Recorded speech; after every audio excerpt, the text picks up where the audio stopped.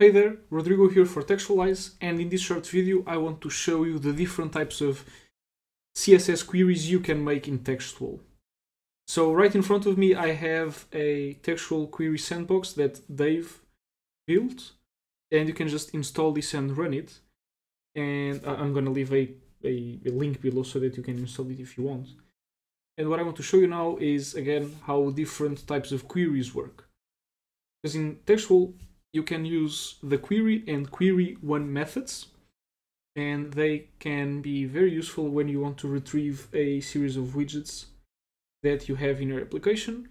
But in order to be able to use those methods properly, you need to know how to query your application. And so that's what I'm going to be showing you now. So the very most basic type of query is where you type the class of something. So for example, we see here various vertical widgets, vertical containers, and so if I just type vertical, I am able to retrieve all of those verticals. And one thing that's very important to understand is that this type of query will take inheritance into account. So for example, if I switch to this panel right here, if you see here on the right, I have a static, a label, and then a static. And label inherits from static. So if I type something like static, I also get the label in my query. Why? Because label inherits from static. And maybe the easiest way to see this is if I type widget, I will get everything from my query because everything is a widget. So this is the most basic type of query by type. Now you can also make queries by ID. So the ID here is shown with the hash.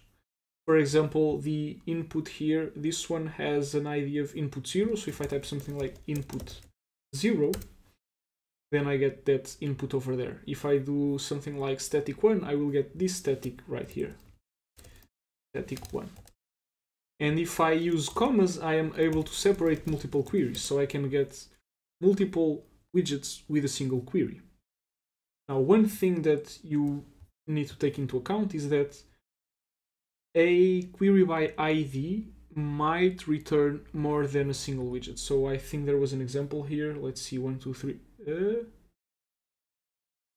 Okay, so in this case I can't, and that's the most common case, but there might be situations where a query by ID might return more than one widget. So you must be mindful of that.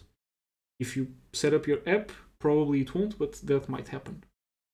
Yes, so that cannot happen. And then another type of query you can make is by class. So actually, let's go to this one. I like this one because every cell here has a bunch of classes. For example, the even class is defined on even numbers. And so if I type .even, these light up. And if I change this to odd, then the others light up. And class queries start with a dot. And you can also combine queries, right? You can combine these queries and show something like, let's take a look. For example, there's the foo class on the inputs here on the left and in this label. And so if I type something like .foo, I'm going to get 3 widgets. But I can do something like label.foo, and so I'm only looking for labels that have the class foo, and so I only get this label here. So these queries can be combined without spaces. So for example, I can also say label hash label 0, and that's going to return this specific label. Now when it comes to classes, you can obviously combine them. So for example, let's check the even yes, .even.yes, and this lights up, and there's two things here. The first thing is the order doesn't matter, so .yes, .even will return the same classes, and I forgot the second. So this is what I wanted to show you about combining classes directly. So this is looking, again, this is looking for widgets that have at the same time the classes yes and even.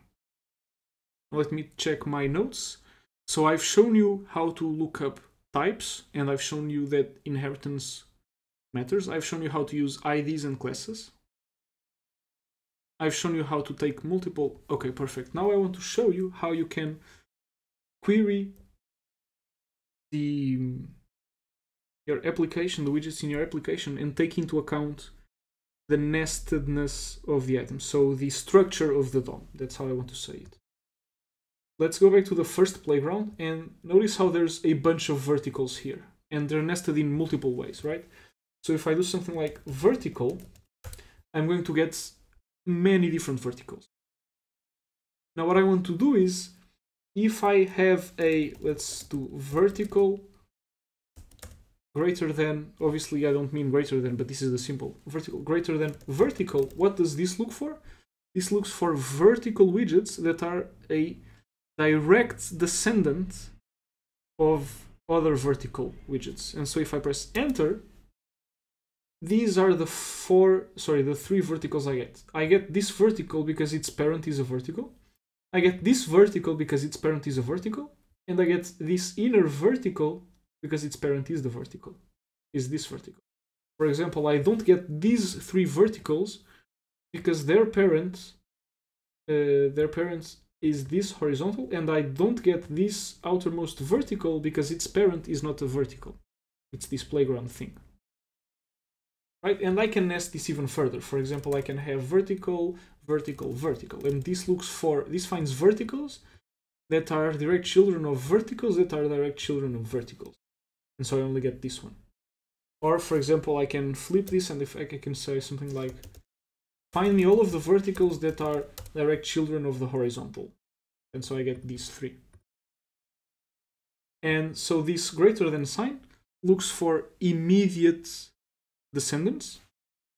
But I can change this, and I can say something like vertical space vertical. And now this looks for all of the verticals that are nested somewhere inside a vertical. And that's why these three verticals here now are lit up, because they are inside a vertical. It's just not the immediate parent, it's the grandfather. Right? So that's the difference between a space and a greater than. Space, greater than. Okay, I hope this makes sense.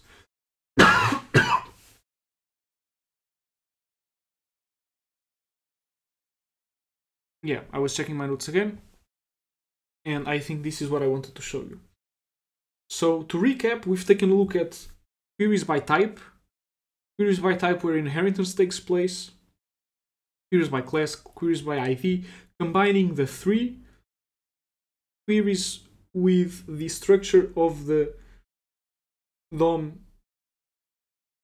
queries where the structure of the DOM takes place. I'm sorry, I'm just feeling uneasy.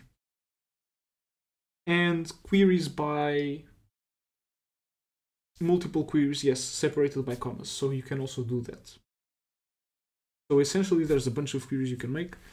I think the best thing to do is for you to install this sandbox as well and play around with this. I will leave a link below. I will also link to the documentation where you can read more about this. And I think that's it. We've been here for almost 9 minutes now.